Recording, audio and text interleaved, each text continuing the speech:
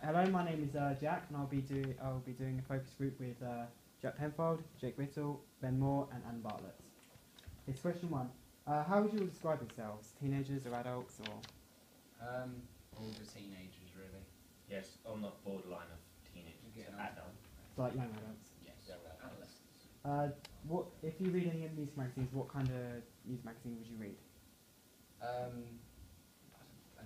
bit rock, but not too heavy. Rock.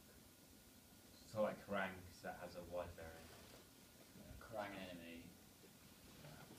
Oh, I saw that. What colour and layout do you think associates a rock magazine? Dark colours, really, but not too dark. So that's like gothic. Sometimes quite shocking colours, or like black on red and things like that. Like Stuff to make it black stand and out. blue. How much do you think a rock magazine should cost? £1.50 to £2. Yeah, Same right, as every other one. £1, £2. And a last question: if I made a rock magazine, what would you think would be the feature? Album reviews, back again. And reviews? Anything else?